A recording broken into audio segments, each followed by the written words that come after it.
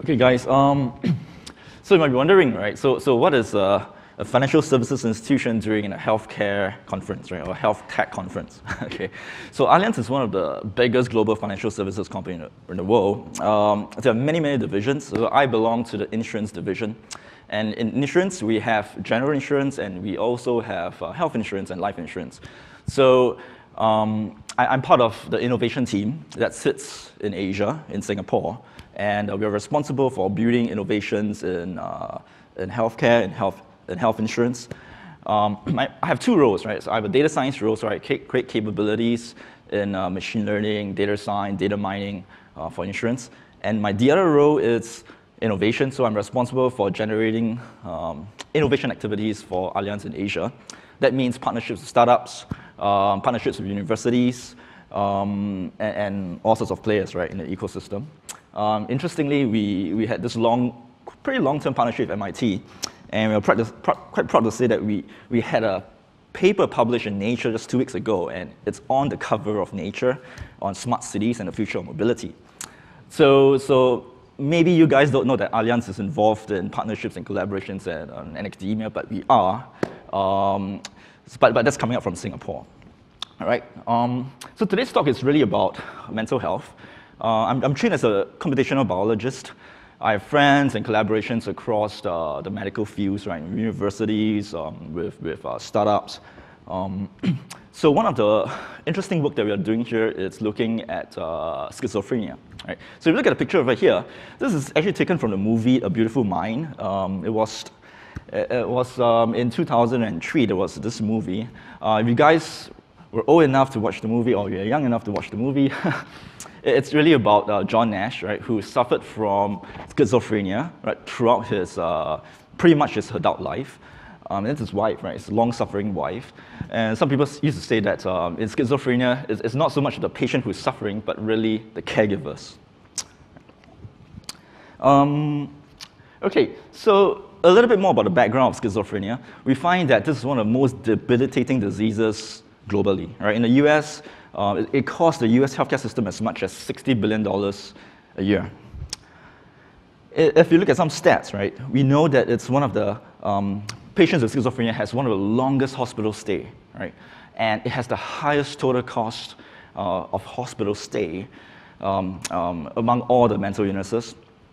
And it turns out that the main driver of cause is actually disease relapse. Right, so it's not so much of the patient suffering from the disease and being admitted to the hospital, but it's more when they get admitted to the hospital, they get treated, they go back home, and later on they get relapses along the way. Those relapses are the major drivers of cost. So what you're trying to do here is not just to understand why people become schizophrenic, but also to looking at management of the disease. Now this is some numbers on relapse, right? It's huge, right? The relapse numbers can be very big, and this is a serious problem. Now this is a chart showing the kind of the cost coming from direct hospital costs as well as indirect hospital costs, indirect costs, right? So most of the costs are actually indirect. So meaning to say that people with schizophrenia, they lose productivity, they can't work, and so this is a huge drain to the economy, right? Everywhere in the world, right? There are a couple of interesting research in data mining, data science, machine learning space around schizophrenia research. It ranges all the way from looking at image data to genetics, right? So it's a very active area of research. So there is a consortium looking at all these different types of data and building models for it. So what we're going to do today is really to share with you some work around structural MRI data and machine learning for schizophrenia. Now, you look at the picture over here, there are two brains, right, generated from MRI scans. Now, the brain on the left, it belongs to someone with schizophrenia, right? So if you look at some part of in the center part, there is this imbalance, right, in the red spots there are a little bit imbalanced, whereas the MRI scan on the right, it's a little bit more balanced. So through the scans, we know that there are differences in the brains of people with schizophrenia versus people who are normal, right? And this is the same for a lot of mental illnesses. If you read the research papers, ranges from bipolar, schizophrenia, depression. So many mental illnesses have very different structural MRI images between controls and people who have the disease. So if we build very simple supervised machine learning models just using the MRI data, we can very, very easily classify the two groups, right? Normal versus diseased. We have as much as 85% accuracy with a very high ROC curve, right? A very good ROC score. Now, but this is not really the critical part, right? The critical part is really to help people who have the disease and trying to detect the disease early and have early intervention. So if you look at this chart over here, I took it from Google, and it's quite true. If you look at how people recover from mental health over time, it's very different from a normal disease, right? In a normal disease, for example, if you're suffering from diabetes, right? If you take medications properly, you live a healthy life, you exercise, your health improves linearly, right? But in mental health, it's highly volatile. It's almost like a stock price, right? It goes up very fast, it comes down very fast, right? So it's highly volatile. And you look at the troughs, right, in the graph, we tend to look at it as a relapse episode, right? So what we're trying to do here is to see if we can analyze MRI data and predict relapse early, okay? So that's a hypothesis, right? So we can define relapse as someone who is hospitalized, right? Or there are certain expression of symptoms, right? Florid psychotic symptoms using certain scales, right? So if one of these two criteria appear, then we treat that person as having a relapse. All right, so this is a little bit technical, but if you guys are trained in machine learning, you should be able to understand this framework. So what we have is some data coming from the Institute for Mental Health in Singapore.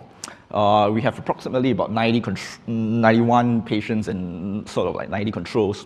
It's not a very big set of data, but it's a pretty rich set of data because we do have the structural MRI data, and we also have a little bit of the clinical variables, right? So we have things like medication data, what was prescribed to the patient, the dosage. So we have a little bit of a longitudinal data around therapeutics, right? Medications and the procedures that they've gone through, throughout the hospital stay. Also, we have patient outcomes, which is important, right? So we took all this data, and when you put it into some data preparation and feature selection process, we tried different methods to select the features. After that, we do a proper machine learning training, right? Again, using different algos, right? We have certain groups doing deep learning, we have certain groups doing simple things like random forest, and then we get the ROC curve, and we got the results, right? So this is a very simple model with minimal feature selection. We get about 71% accuracy and ROC about 0.71. So some of the features here are ranked, right? So these are some of the key, what we call MRI features that strongly indicate if someone is likely to have relapse or not, right? It's a bit technical, but we notice that some of these features correlate very well with existing research. Now, if we do a little bit more around this feature selection, if we use, for example, SVM recursive feature elimination, which works very, very well for high-dimensional data sets, we find that accuracy improves by a lot. Now, this is an interesting problem because we do have a lot of MRI structural features, right? We have close to thousands of it, right? So if we don't have a proper feature selection process, we're not going to get good accuracy. It's a highly imbalanced data set, right? You have not that many controls, healthy controls and disease samples, but you have so many features, right? So it's a highly imbalanced data set, so we have to do some kind of feature selection. So what worked was actually the SVM recursive feature elimination. This is actually not a very new approach. It's covered a long time back in 2000.